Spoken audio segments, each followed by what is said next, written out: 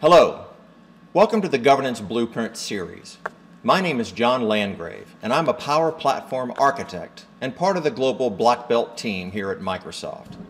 In this series, we're going to cover the essential governance, security, administration, and management capabilities that you can implement in order to provide a strong, secure foundation for enabling innovation on the Power Platform. In the first episode, we'll review the fundamentals of Power Platform governance. In subsequent episodes, we'll cover how to configure the default environment, your tenant, and Microsoft Teams to allow secure and managed access to all platform features. Then we'll discuss the considerations for creating an enterprise governance strategy and the basic steps for implementing this in your organization. So let's get started. All the information presented in this series is available online at docs.microsoft.com, and there will be links to all the referenced articles available at the end of each episode. After working with companies to implement the Power Platform over the last 4 years, I began to see some common themes emerging. In fact, they never lacked for access for information. Microsoft is very good at producing documentation. What they have asked for, however, is context. Think about driving by a construction site and seeing all the materials laid across the site. Even if you know what the materials are for, you don't necessarily know what the building is going to be. But having a blueprint gives you the context you need to understand how those materials will be used. After this episode, you should have a clearer idea of the problem you're trying to solve and the materials you'll need to build your enterprise strategy. When I discuss governance with large enterprise customers, they bring up a lot of different issues that they're concerned about, but it basically boils down to 3 things. The first is data exfiltration. They want to make sure if they enable this platform that the applications built on the platform cannot allow data to leave their organization unless they're able to monitor the data and how it's being used. The 2 ways this might occur are, number 1, using the connector infrastructure against external systems, or 2, using electronic mail to take data out of the system and push it out through an email message. Their second concern is that a user who doesn't understand how the connector infrastructure works might create an unintended licensing consequence by using premium connectors in an application and not understanding that that requires all users to also have premium licenses. The third major issue is that of app sprawl. Their primary concern is either that users will create an application and share them with a large number of users and they won't have control over that application anymore, or that users will create applications and abandon them, causing a lot of applications to be in the system but taking up space, but they're not aware of it. So we're going to look at how all 3 of these issues can be resolved by using the standard governance capabilities of the Power Platform. There's a constant struggle for control and management anytime a system like the Power Platform is implemented, where we have great new capabilities to innovate, but those capabilities are in the hands of citizen developers.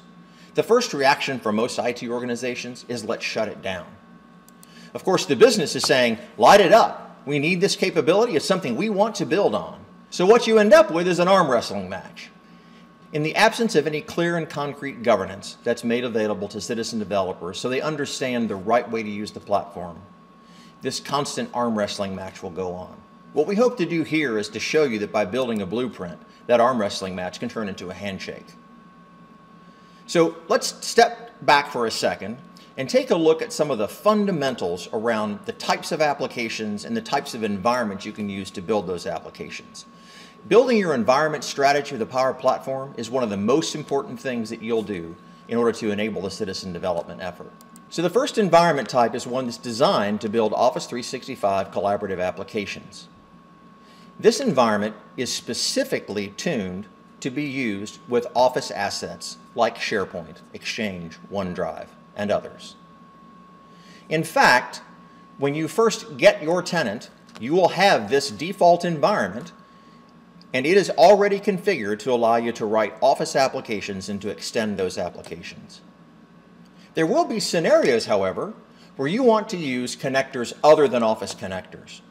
And to do that, you'll create additional environments in which you can build business applications that take advantage of the over 600 data connectors, as well as many of the other features of the platform beyond just Power Apps and Power Automate. In addition to business applications, we've also provided you with environments that are tied to specific team sites. So this allows you to extend a team site with Power Apps and Power Automate cloud flows that will be used in the context of the team in which they're installed and built. It's a very powerful capability. It's important to understand that business applications have access to the complete set of capabilities of Dataverse, where Teams applications will use Dataverse for Teams, which is a scaled down version of Dataverse, which primarily gives you the ability to do read, write, create, delete operations, but with a real relational database. We have a lot of customers who built pretty complex applications on SharePoint by tying lists together, but that's not really a good way to implement a high performant and secure system. So when you look at these applications and these environments that you'll build them in, you'll have a default environment. There'll be one default environment. As I said, that's assigned at the time that your tenant is created. You can have as many non-default environments as you have space to create them. And each non-default environment, when it's created, will take a minimum of 1 GB of available space. Teams applications, using the Dataverse for Teams environments, have a limited number based on the number of licensed Office 365 users. Basically, it's around one Dataverse for Teams environment for each 20 users in your organization. It's also important to point out that there are 2 pools of storage available for you to draw this 1 GB that's required to create new environments. The first, the default storage pool, will be used for your default environment and for any non-default environments that you create into which you will build business applications. There's a separate pool of data that's used in order to provision Dataverse for Teams environments. And so as you build out Dataverse for Teams, you will cap that out at the number of environments that you have, whereas when you build business environments, that will get capped out as your storage is tapped out in your default environment. You do get additional storage in the default environment based on premium licenses that you purchase. It's also possible to buy additional storage for applications that need access to large amounts of data. So one of the key considerations that you're going to make as you begin counseling your business users to build applications is what kind of environment should they be using.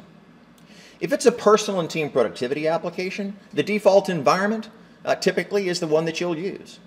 It's easy to get to. Everyone has access to it. Everyone, in fact, is a maker in that default environment, so everyone is able to build personal and team productivity applications. For simple business use cases, you may continue to use the default environment. But this is also a place where you may start considering using Teams environments and Dataverse for Teams. As I mentioned earlier, Dataverse for Teams gives you more capability, especially around managing your data. As the applications become more complex or mission critical or organization-wide, as the number of users and complexity grows, you'll lean more towards the business environments in order to build applications that use the complete set of Dataverse services. When you're ready to start building out your governance strategy, you're going to need a set of materials. This is a list of the things that you'll need, and we'll cover where these are used in subsequent episodes. But first, you'll need a global tenant administrator. That tenant administrator is going to need to assign some permissions in order to get everything working properly. You'll also need some Power Platform Service Administrator accounts. These are accounts that you can give to folks who need the ability to administer the Dataverse environments for all the different folks in your organization. In addition, you'll need at least one Teams administrator permission. We'll look at how that permission is used when we talk about implementing governance for Dataverse for Teams. You'll also need someone who can assign an Office Security and Compliance Log Read permission. We will use this permission to read the Office audit logs and to get you information about how the apps in your organization are being consumed by your users. We also recommend that you have at least 2 per-user licenses. A per-user license gives you access to the premium features of the platform, and these features are going to be necessary in order for you to install and configure things like the Center of Excellence Starter Kit. You'll also need 1 per flow license, and we'll get into more detail about why you need this when we talk about the COE Starter Kit. But suffice it to say that the flow license ensures that all of your flows inside of that starter kit will run properly. And finally, you'll need the capability on demand to create security groups that will control access to environments. So that's it for the first episode. We've covered what governance is. We've talked about the basics of environment strategy. We've also talked about the materials you're going to need to go build out your environment and governance strategy. So let's go on to episode 2.